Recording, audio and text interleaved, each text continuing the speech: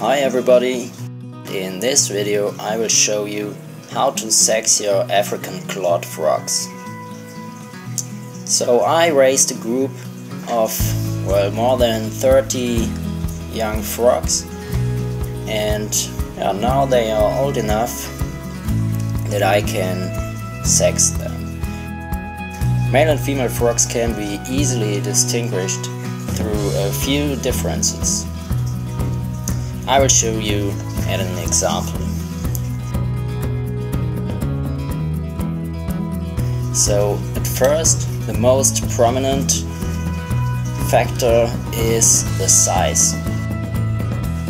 The males usually are about 20% smaller than females, and they also have slimmer bodies and legs.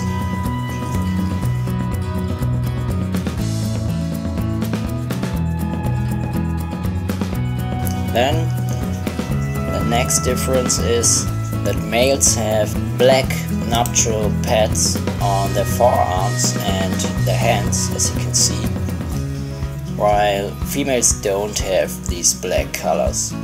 They have the normal coloration there. So in my albinos it's the usual yellow.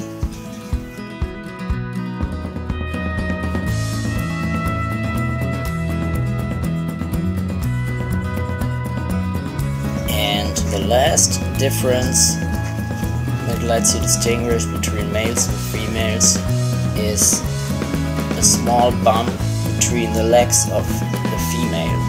It's the cloaca, where eggs and rays are passed, and the males lack these bumps. Of course they also have a cloaca, but it is not as bumpy as in the females. Alright, I hope I could help you, and if there are any questions left, feel free to ask in the comments.